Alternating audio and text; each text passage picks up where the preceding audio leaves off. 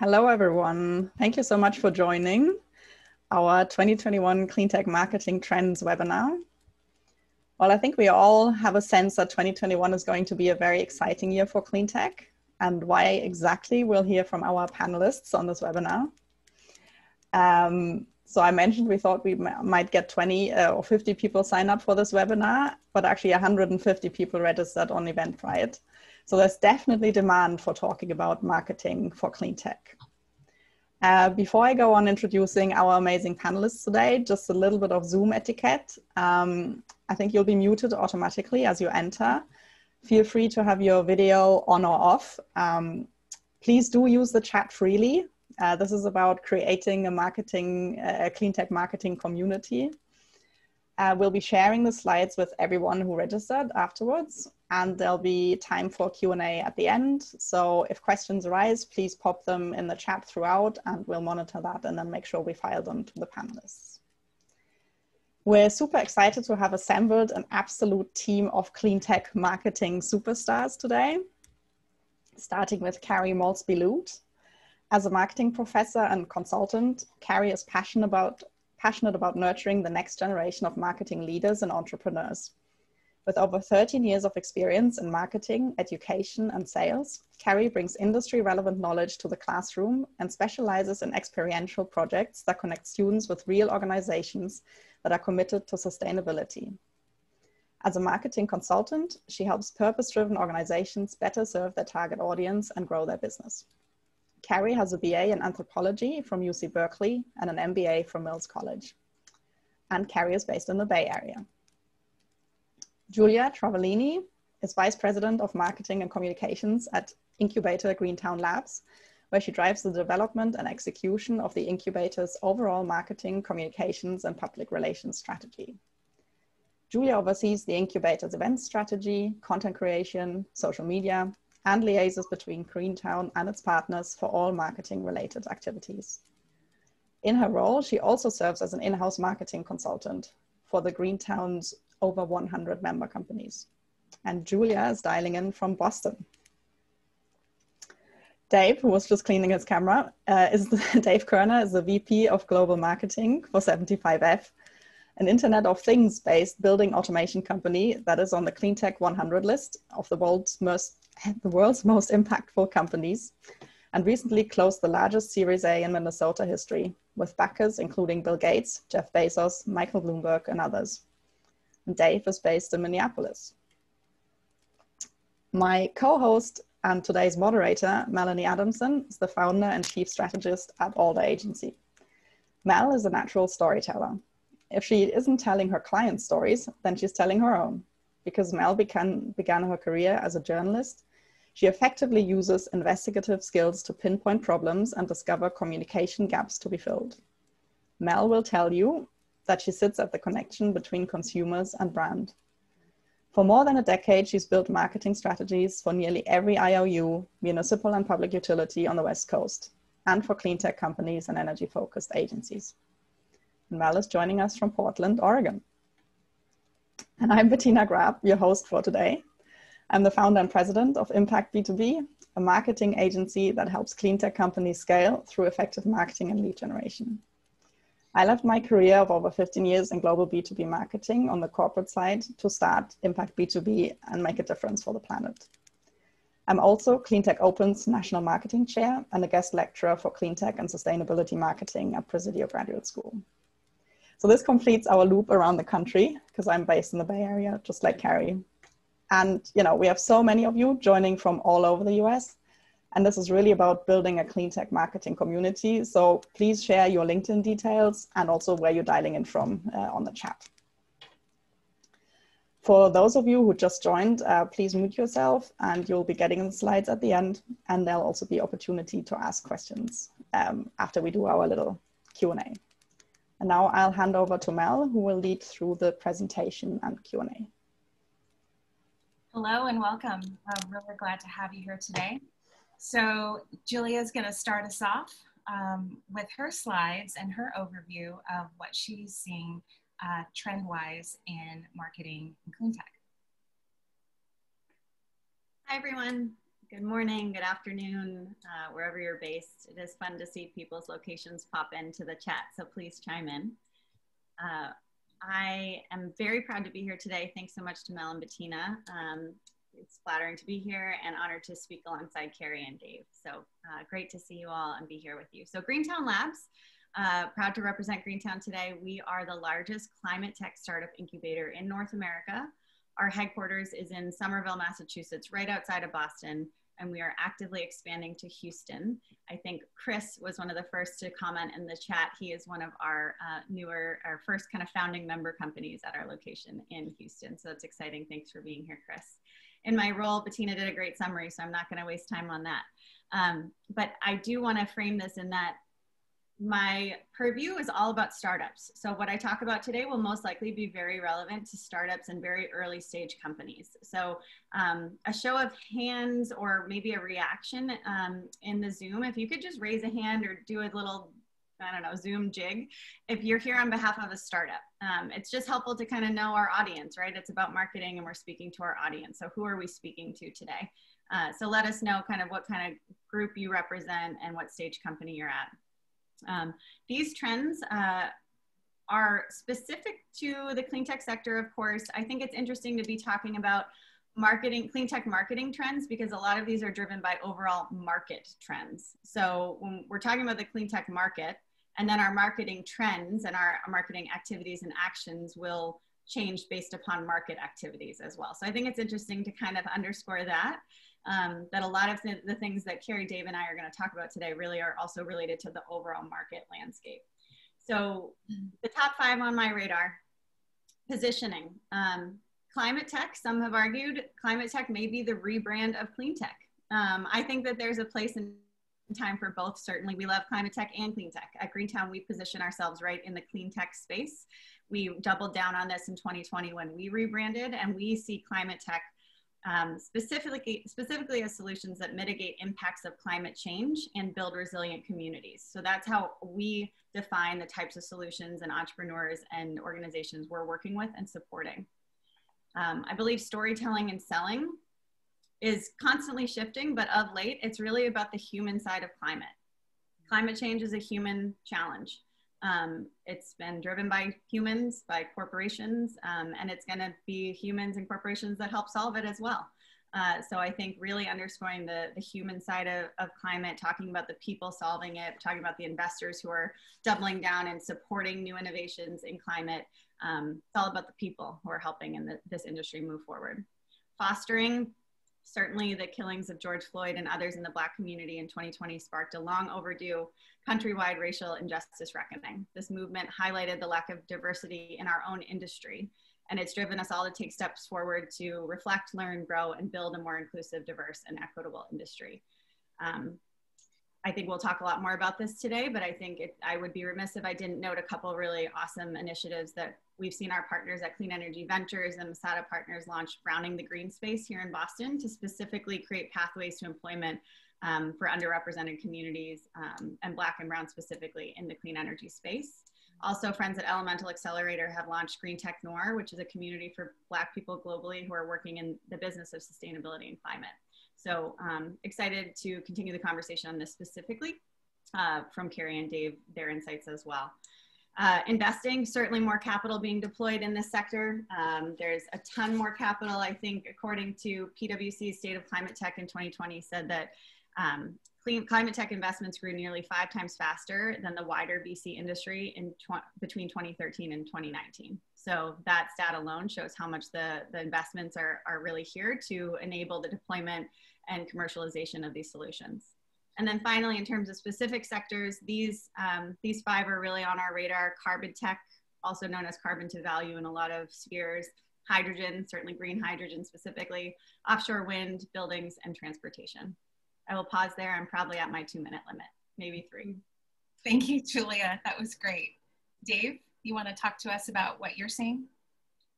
Sure, absolutely. I'm Dave from 75F.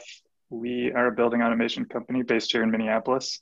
We use smart sensors and controls to make commercial buildings more efficient and more comfortable. And our average customer saved 41.8% on HVAC and lighting costs last year, which per 50,000 square feet of installed space is roughly the CO2 equivalent of 161 trees, which is a Cleantech stat that we like, that resonates particularly well with our customers. So we're having a big impact, and we began as an incubator, just like Julie was talking about, an incubator very similar to hers, and we've grown up a little more. So I'm excited to be here today as well, and to talk about companies that are a bit further along in their life cycle. We're closing a Series A. And as a company in that space, a company that's actively fundraising, there's some driving forces that we see within that space. One is that there's a lot of money on the sidelines today. I think if you're in Cleantech now, you're probably seeing interest from partners, Fortune 500 companies, and investors.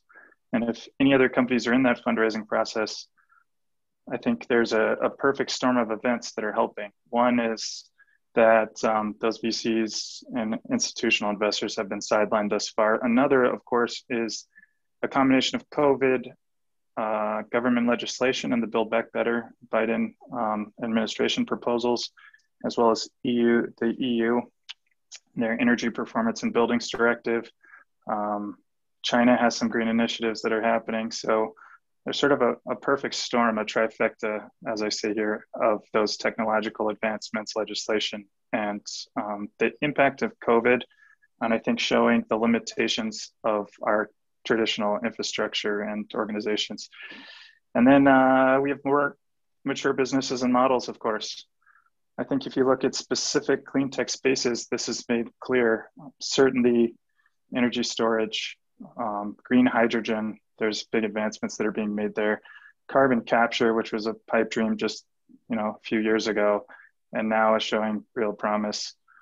Micromobility is probably another one where early micromobility companies didn't have very successful business models, and today, due to a combination of factors and government support, they do. So you add in the changing perceptions of consumers and employees that are driving these Fortune 500 companies towards cleaner solutions, and the fact that these companies themselves are working to change their brand and realign with cleaner outcomes.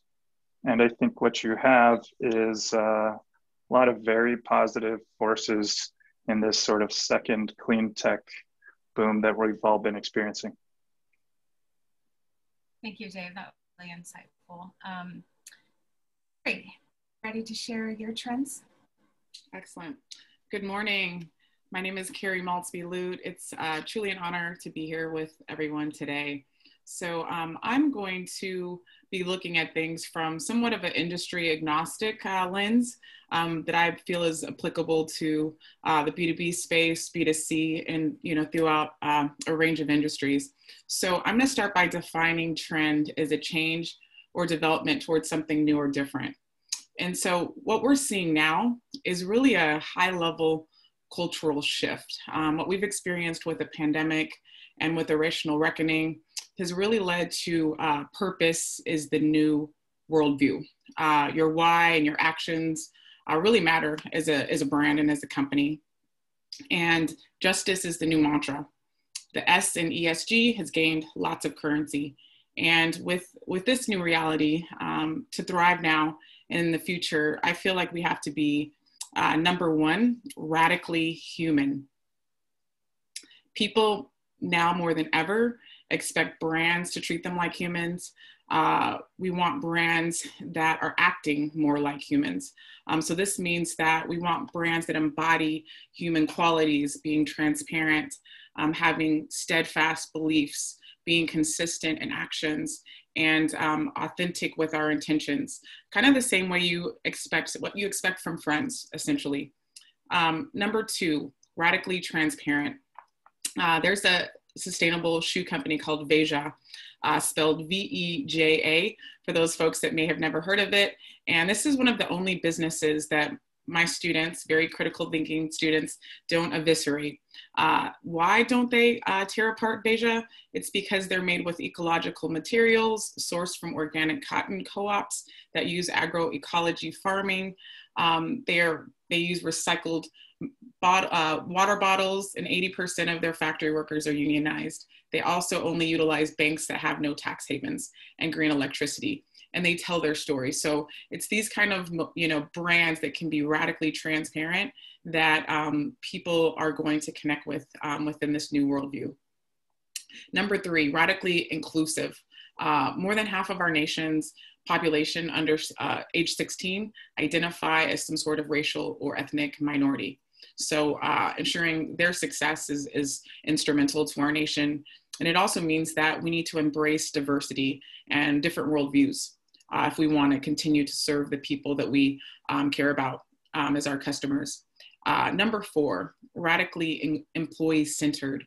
High trust organizations where leaders are credible, employees are treated with respect, and believe the workplace is fundamentally fair, have 3 times the return in the stock market. And for startups, it matters as well, even if you're not yet at the IPO level. And then lastly, number 5, radically reimagining your model. As far back as 1960, Harvard business professor Theodore Levitt cautioned businesses on the dangers of narrow thinking. Some of you may have heard of the concept surrounding marketing myopia, and that essentially talks about when real-world industries were overtaken by automobiles and planes because they didn't understand that they were actually in the transportation business. So I think more importantly, we're going to have to start asking ourselves, what business are you really in, and how can you move outside of that conventional construct to kind of redefine who you are and expand who you are potentially. So those are my trends, and I look forward to talking about them more in detail. Wow, that was super powerful. Thank you, Carrie. That was really great. So we're talking about clean tech trends, and and then now we're moving into trends. How in marketing, how are we addressing and marketing these trends that we're seeing? And one of the things that I think we're seeing is a jump in startup activity. We talked about there's more investment, there's more startup activity in the clean space. Julia, and this is for everyone, but I want to start with Julia. What's the best advice that you can give a startup with a lean marketing budget? Sure thing. By lean, you might mean none, right? Right. For our startups out there, probably none, and probably you're a founder, an early stage founder. At least the earliest stage companies that we see at Greentown are very early. Often they're first time founders, sometimes first time managers as well, and they're growing up their team around them. They've developed this amazing technology solution. They're working on fundraising. They wear a lot of hats. And so first and foremost, I recommend that they don't forget about marketing.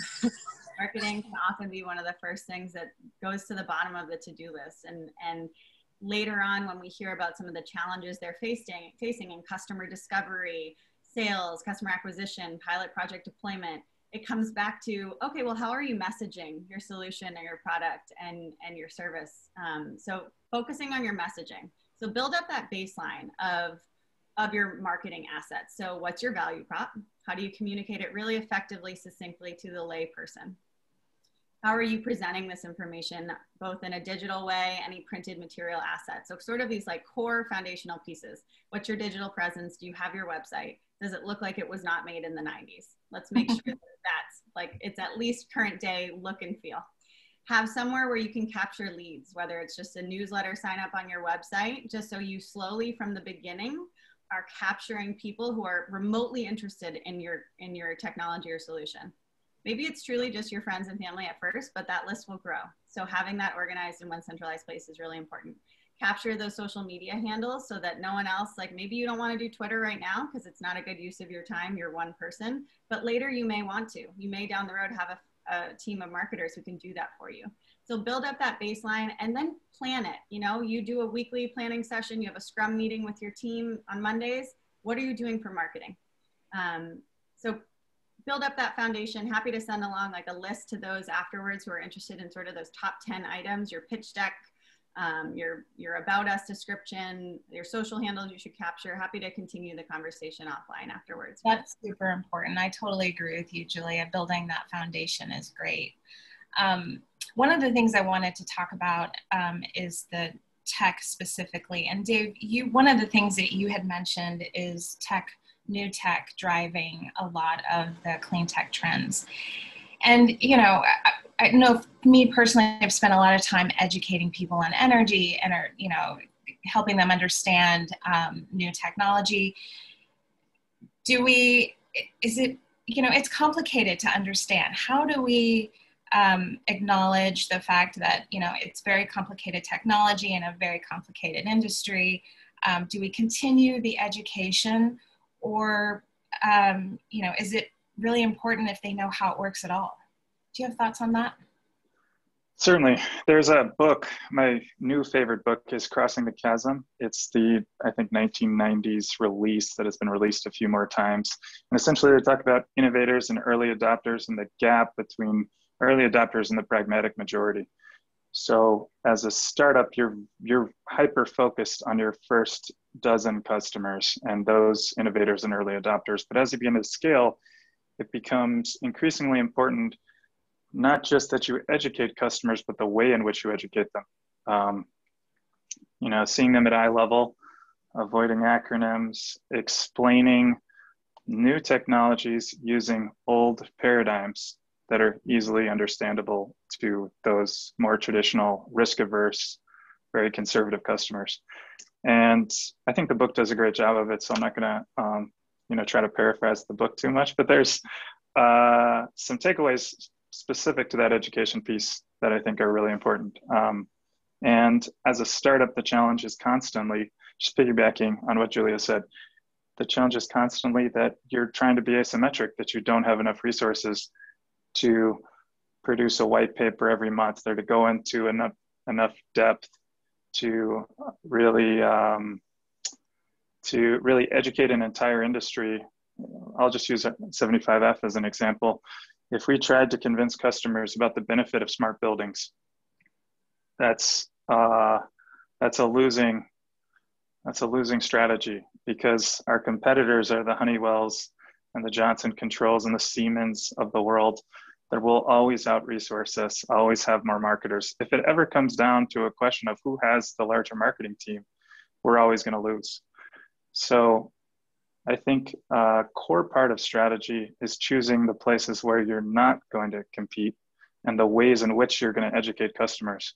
So within 75F, we have this principle where we're not attempting to create demand for, in our case, building automation solutions. We're instead attempting to satisfy or meet demand for IoT-based BMS systems like ours. So we're not trying to convince customers of the benefit, we're trying to convince them of the benefit of 75F. One way that we do that is to ask customers if their building is browser ready. That's a very simple, easily understandable way without going into the details of what is a smart building and what is a smart city and what isn't, and what are the energy benefits of bringing building systems online. We could simply ask if buildings are online and tell them how easy it is to get there. So we're educating them in a very narrow and very focused way. And I think because we have fewer resources, because all of us in Cleantech have fewer resources, that's going to be a winning model. That's really cool. And I like that both you and Julia really talked about, you know, knowing your customer, authenticity, brand.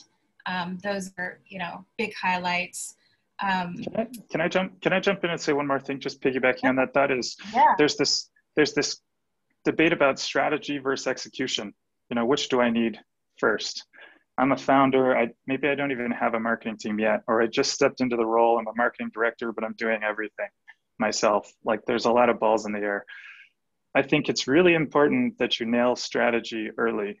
And the biggest mistake that I see startups within the clean tech space make is that they are unclear about strategy, and it makes their tactics just much more diluted. They're trying to do a lot of things not very well, like the classic mile wide and inch deep.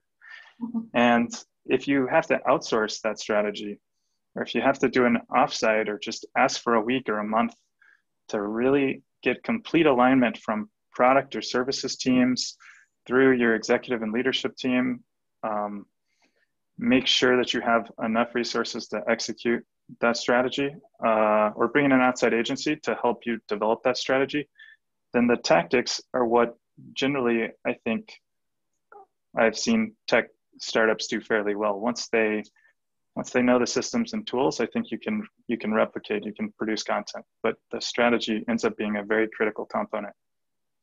Yeah, thank you. I think that's great too. I wholeheartedly believe in that. I wanted to jump to something that Carrie had talked about, and something that really resonated with me was radically evolving culture among consumers. And I think, you know, we can all learn something from this. You know, how do we address that culture change that is happening among businesses? I think it's easier for us to kind of relate to that on a personal level, but once you start to take that in-house inside your business, you know, how do we start to evolve that with employees and consumers? You know, what are your thoughts on that? Yeah, great question. So just to set further context, you know, I live in the Bay Area, which is a bastion of progression, right? And I teach at these schools that are really dynamic in that they have, you know, they're providing MBAs in business education for people who believe that business can be used for good, right? But at the same time, recognizing that there's business alone can't solve the problems, right? And so there's policy things that come into play. So, you know, I do see, you know, I call some of my students the anti-capitalist, you know, so that's what kind of I'm dealing with. And I love it. You know, they're brilliant systems thinkers. And as far as consumers and employees and kind of this larger world, I think we're also seeing people that are smarter and savvier about marketing messages and about business overall, right? And so I also see this growing distrust of our economic models and our systems and capitalism within the United States. You know, people questioning the neoliberal approach about marketization of everything. So I do see some cultural pushback from some folks that feel like the commodification of self. We see that a lot through social media and growing influencers. And also, you know, likely as a result of our gig economies, right? More and more people depending on various streams of income. So I think that's probably the darker side of, you know, some of the things that I'm seeing. And how that relates to business is that I think it's more important than ever for businesses to be very clear on their purpose, you know, why they are doing business, and, you know, why we should care and who they're serving, you know, very clear on that societal aspect, which is of increasing concern to this very diverse population, which we talked about earlier, right? And I also think that we're seeing, you know, brands that have to be radically inclusive. You know, and I know I'm using probably more B2C examples because they're somewhat accessible. But when we think about, you know, the Victoria's Secret era, I feel like that's gone. You know, a brand that's sustainable on the B2C space is Girlfriend Collective. They use post-consumer water bottles to make leggings, and they're very body positive and including a range of ages and ethnicities. And these are the brands that people are now connecting more with, ones that are more human like us. And it goes back to that issue of transparency, which I talked about earlier, by highlighting the Beige shoes supply chain. It's going to be really important. Who are you doing business with? Even within the business to business space, Cleantech, there's going to be apps now, like the app Progressive Shopper, that rates business on their levels of progressiveness. And so I think we're going to start seeing this throughout all of the marketplace, our opportunities for consumers to start choosing how to spend their money based on their value system.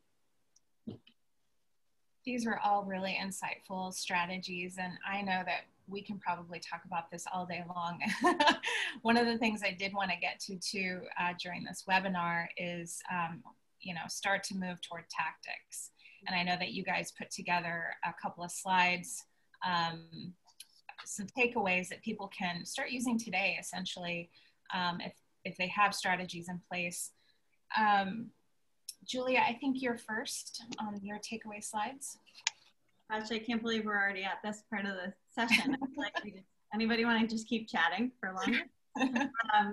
Sure thing. So some of the top line ones. So make sure your value prop is tight and nailed, and you can communicate it in layman's terms.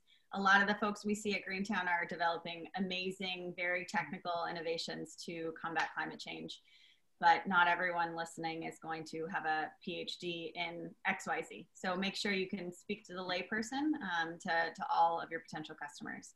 Speaking of customer discovery, for our startups, for any startups on the line, we cannot underscore this enough, or bolden it in font.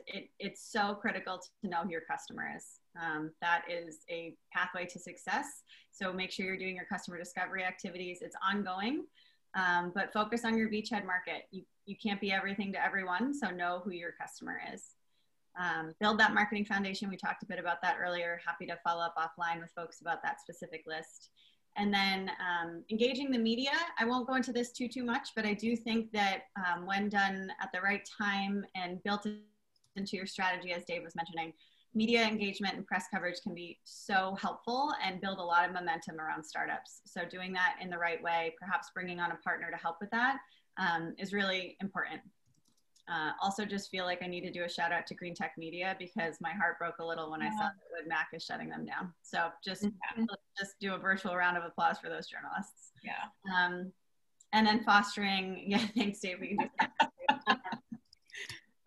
fostering, so back to this, we've talked a bit about this, but just making sure your company, no matter the stage, size, scale, scope, what your service is, what your company is, your technology is, focusing on your company's DEI efforts. And to Carrie's very astute point, like your supply chain, who are all your customers, your partners, who are you doing business with? Because that's, it's really important to your overall authenticity and vision of your brand and how people interpret it. Those are great. Dave? Yeah, we mentioned this, but I think the pandemic has actually changed something. I think this was probably a change that was already going to take place, and this pandemic has just accelerated that change. I think it's probably a generational one. It's too early to say, of course, but it seems generational. It feels that way. I think air and water quality is something that's close to us here. Ventilating buildings, redirecting air where it's needed most in small and large offices. But I think it's affecting mobility and health as well. There's a list there. It's hard to imagine a space that's not at least tangentially, is that the word? I'm not even sure what the word is, but it's hard to imagine a space that's not affected, right? And Julia mentioned business model. Certainly product market fit's important. Looking a little deeper in the customer lifecycle, again, my focus is just on scaling clean tech companies. And scale comes from resources. It comes from partnerships. And that acquisition and partnership, I think, is hotter than it's ever been within this space. There's going to be a lot of companies that are swallowed up. A fragmented market is going to become a more consolidated one. And having a sustainable business model and some rock solid finances, solid revenue model, customer life cycle, whatever it is becomes increasingly important. And then finally, just going back to that book, because again, I encourage everybody to read it. It's a fast read. And it really resonated with me. It's a book about SaaS, but it really resonated on our side, just where we're at as a company. We're trying to cross the chasm right now. And there's places where we're failing that, you find on page 43 and you're like, oh, that's why, that's why that happened. Sharing impact, going back, I think Julia said it, that's always important. But inconvenient truths is something that is, I think, well, this is a tangent, but I think Al Gore and Inconvenient Truth, I think that did a lot of harm to the clean tech movement, because I think there's a consumer perception that these products are more expensive. They're not going to work as good. They're not going to be right for me. That's going to be too difficult to implement. And with these more mature models, I think we're seeing some very successful companies, and there's no inconvenience. There's only benefits. I think clean technology is more accessible than ever before to our customers, and that's the story that we should be trying to tell. That's the specific and positive vision we should be trying to tell.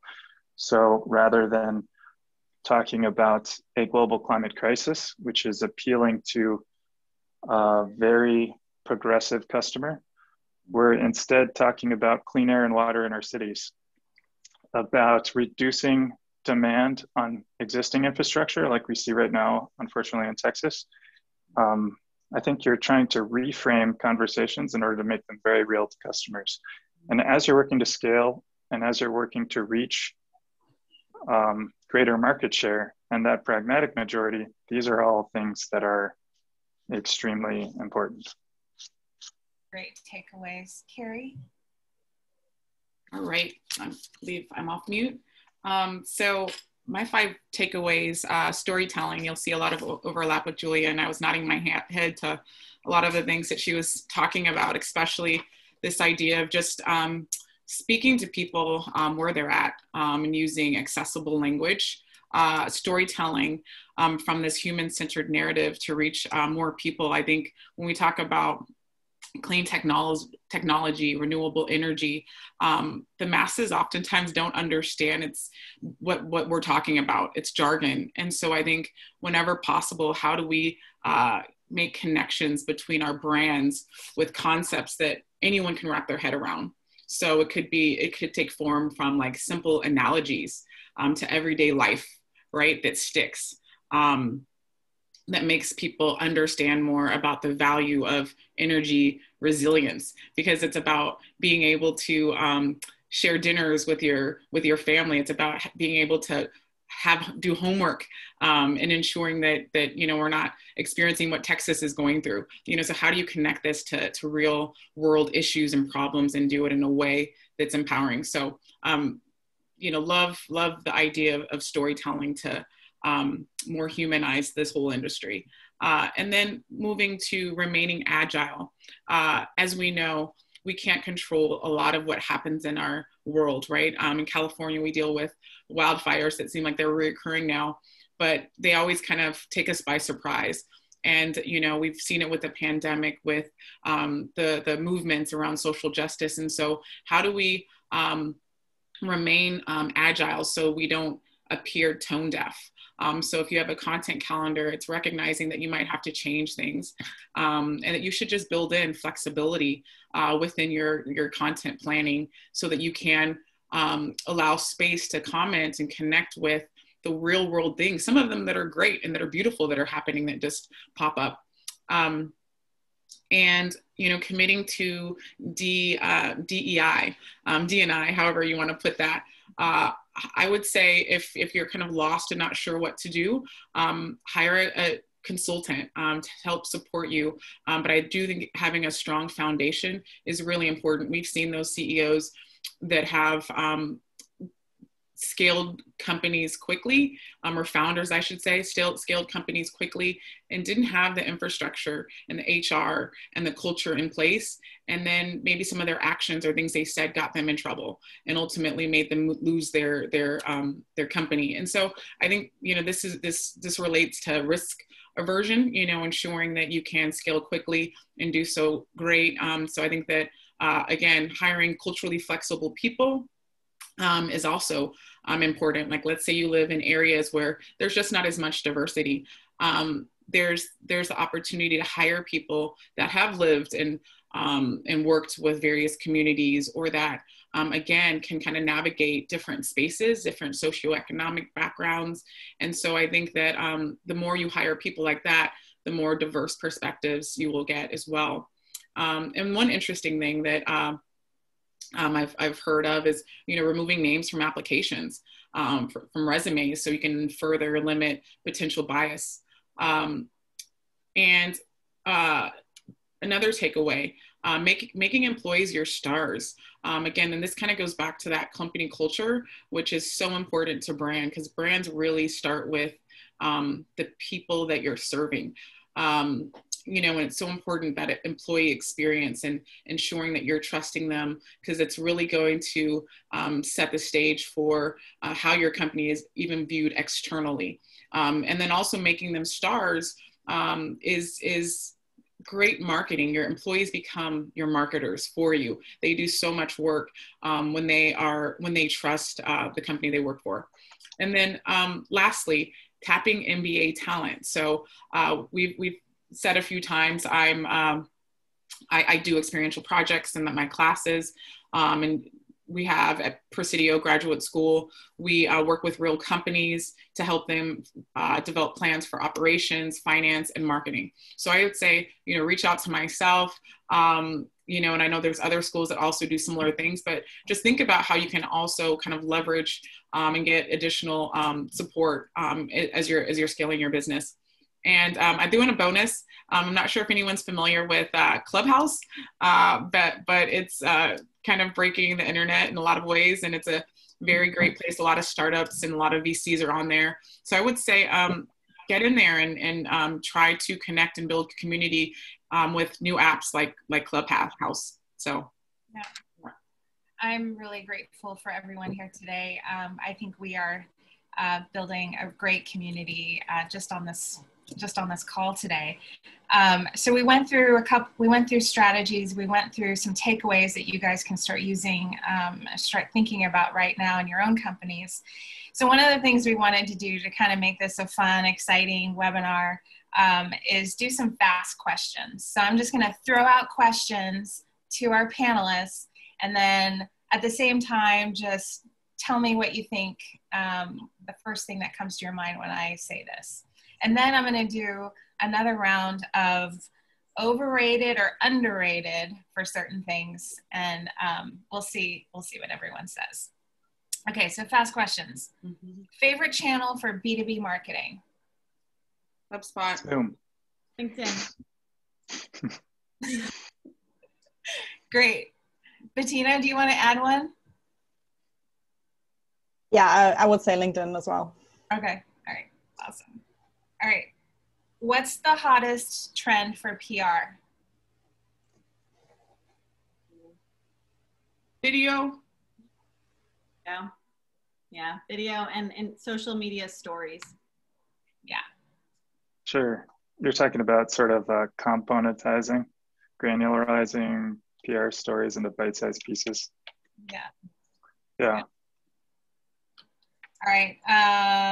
When I say digital marketing, what's the first thing that comes to mind? Website.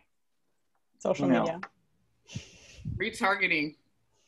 Ooh. We need stocks across the internet. Okay, now we're going to start underrated or overrated. Okay. Virtual trade shows. Overrated. Underrated. I'm indifferent. Get the email list. Most important thing. Right, get the emails and then you're golden. I'm biased because Greentown did a big one in November 2020. So I'm biased, but yeah, you need the email list for sure. Okay. So what did you do to make it work? I'm asking for a friend. We go and there's just crickets. Well, we used the platform itself was Hopin, and there was a random connection ability to do networking in the networking showcase, and then the actual trade show floor. There was a part of the digital platform was we constantly rotated the logos of virtual booths, so people in the alphabetical order didn't just see the people at the A's. So we kind of constantly reminded attendees of what booths they could go visit and click. It also was coupled with a pretty solid lineup of speakers. So it was a combination speaking event with a trade show booth of our startups. That's cool. Okay, overrated or underrated SEO? Underrated. Oh gosh, I was gonna say over. I was gonna say under. Overrated if you have a small market. Right, I was gonna say it take. That's true. You have to have resources. That's very true. It make it seem easy, but I would say underrated. Email campaigns. Underrated. Underrated. Agree. Woo! Yes, I think that same across First the board. one. Okay, last one. Webinars. Underrated. Yeah, underrated. This is great. This is fun when you're with your people, you know, like this is marketers here when it's targeted and you're, you know, it's I think it's underrated. Right. Right, that's great. Okay, so now we have about 13 minutes left. We want to go into Q&A with people, our audience's questions. I have been monitoring them, and I'm just going to jump in. Didn't have time to fire them to you. Yeah. So first one that came in was from Chris Westmoreland. I hope I'm pronouncing that correctly. Sorry, Chris. How do you stop yourself, or how do you keep from spending so much when you have to keep pivoting as a startup? Maybe Julia or Dave. Well, yeah, one way. Yeah, go ahead. One way is just to pivot to your first customer. In other words, it's a soft pivot where you're offering a new product or service to a small handful of customers to see if it works. So that eliminates this kind of constant changes to messaging and to the website. All you got to do is change one PowerPoint deck, pitch a customer, win a customer, and then you're off to the races. I think you see a lot of companies doing that sort of soft launching of vertical or horizontal product features, new products, new services. So before you worry about allocating scarce resources towards this new offering, you can soft launch it. And digital has been the game changer there because you can fire up just a simple landing page rather than build out a full site, and you can be live, you know, in an afternoon. And you can deliver a key customer, even an existing customer, a presentation in order to upsell them on some new product or service or to pivot into a new space. And you can use account-based marketing campaigns so that you're not polluting existing customers or confusing your brand. I think it should be easier than ever before. In practice, I'm sure it's a lot harder than I just made it sound, but that would be a start. Julia, you look like you have firsthand experience of this. No, well said. I agree. In the digital world we're in, I think you can pivot really quickly. I think I would also go back to you, Chris, and ask what you're spending money on. Like, I would argue at an early stage, most of your money should be toward the platforms that are enabling you to do your marketing campaigns or enabling you to disseminate the information of your message, of your product, of your service. So that spend shouldn't necessarily change. It should be sorry, I'm seeing Ken's comment. Great comments, Ken. It should be things that you can change without spending a ton of money. And then I suppose design, you know, outsourcing design, that is a cost that you can control, but maybe it's talking with a designer who would do, you know, a couple-month retainer or 6-month retainer with you as your needs evolve. But I think that the platforms you spend money on should be consistent. And to Dave's point, you can do A/B testing in a lot of different ways in a free way. Okay. I just spoke. This is kind of a real world question because yesterday I was contacted by a Cleantech startup in Washington, D.C. They have a small footprint nuclear reactor for clean energy to the grid to help decarbonize our grid. And they transitioned from nuclear advocacy and nuclear services and consulting to selling a physical product. So they've transitioned from a contact-based marketing campaign to an account-based marketing campaign effectively. And they were trying to figure out how to move from where they were to where they need to be to a space where in a country like the Czech Republic or something, there's only a dozen people that they need to reach. And that pivot is easier than ever before now because you don't even need an account-based marketing tool to pay for a demand base or something. All you need is the email addresses of those 12, you know, to find them on LinkedIn, to run a account-based strategy towards a very narrow target market. And thus you can move your KPIs from ones centered on sessions or impressions to ones that are just centered on engagement among that narrow addressable market. So it should be it should be easier if you execute those pivots or those new product introductions correctly. Okay.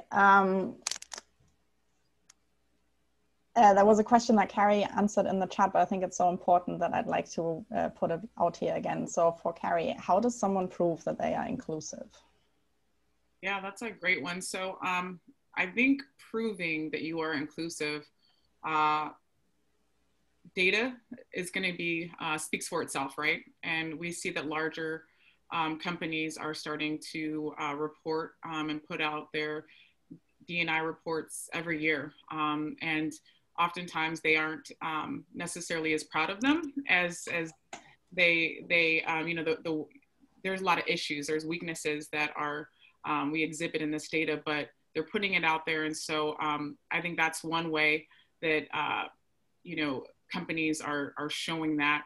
And then people are, again, just kind of demanding that companies' actions match their words. And so I think when you're smaller, when you're a startup, it's okay. You're not necessarily going to be the diverse team, but I think over time, people are going to expect something different as the market evolves and matures, and as your company does as well. So I'm not sure if that kind of answered it, but I think that, you know, trying to use data is always a great way. And then also, you know, when you don't really, you know, if you don't have that diversity, what are organizations that you can partner with? Julia mentioned some of the work being done within Cleantech to partner with various nonprofits and organizations to better serve underserved populations. And so I think there's opportunity to make strategic partnerships that will fuel that pipeline in a way that it comes across as authentic and that actually helps drive your goals forward. Also love what's going on in the chat here. People are answering each other's questions, so that's amazing. Thanks for creating this little community. There was a question earlier, which I guess was more from business sense, but I'm going to phrase it as a marketing question. So Ivan has observed, or they did some research to say there's actually a lot of demand for clean tech in South America, but that the US or North America-based clean tech scene seems to be focused on North America. Do you have any experience, you know, from a marketing perspective, when should people look at starting marketing themselves internationally? I guess that's also, it's driven by the strategy, but do you have any experience or views on that? It's driven by partnerships, I think. I'm just jumping in, but I think a strong partner, you would go in whatever market that partner wants to take you. You know, you need folks on the ground, translation services. It can be fairly daunting, but if you have the right partner and you have an easy entry into a new market, you already have,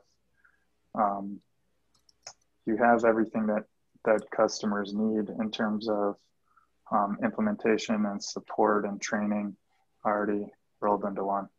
At 75F, we're always looking for new partners. We've identified strategic countries, and then we're waiting for those partners to open offices and launch in those places. I think it comes back to if your customers are there too. From like if you're an early stage startup and you're trying to scale up your technology and your solution, where are your customers? Do you have a unique product offering that would be applicable in India?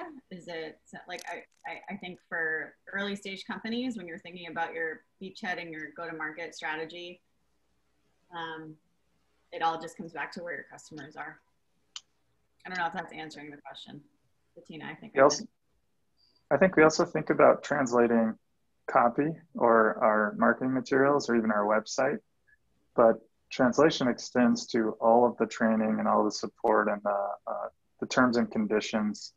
I mean, it's the translation alone becomes a huge lift if you're going to enter a new country. So I think there's a phased approach that's probably required. So I think our last question is, and one that I just saw on the chat is, how important is a CRM? Essential. Depends on how many customers you have, but if you have more than you can keep in your head, you probably need a CRM. Yeah. I think I responded in the chat, but I think that as a startup, it often, like I imagine if you're a startup on the call, you may do this in an Excel spreadsheet. And I would encourage you to move over to a CRM platform. The earlier you start, the easier it'll be down the road, the easier it'll be when you actually start to move towards more sophisticated marketing campaigns and sales activities. So I would recommend it. There's some great free ones out there too, if you don't have the budget for it. But definitely recommend, you know, HubSpot, Monday.com. HubSpot is the go-to free one. So yeah, highly recommend. I think as Julia said, it helps with, you know, you can start linking all your social media activities. It pulls all the measurement into one place. You can really then measure how effective your marketing is, you know, which isn't, in the traditional sense, that was never the function of a CRM, but now they're becoming these all-encompassing platforms that really marry marketing and sales, which is where the magic happens. So yeah, I can echo that.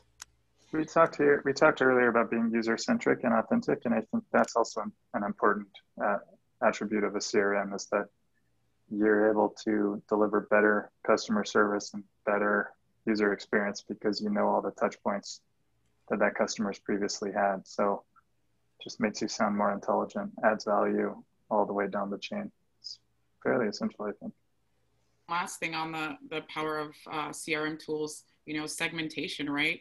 As we talk about communicating like a human to other people, we have to do that based on the fact that different groups want different messages. And so a CRM makes that possible. So it's, you know, essential to everything for all the reasons shared. I cannot believe how quickly the time flew. And I know, you know, we could go on this forever, for hours, and we have so much experience and skills and value on this call. So first of all, thank you so much to our panelists, Julia, Carrie, and David, for joining us and spending your time and sharing your wisdom. Thank you, Mel, for doing an awesome job moderating this panel. Thank you to Jasmine, our intern, who helped manage the tech in the background. That was very kind. Thank you, everyone who joined.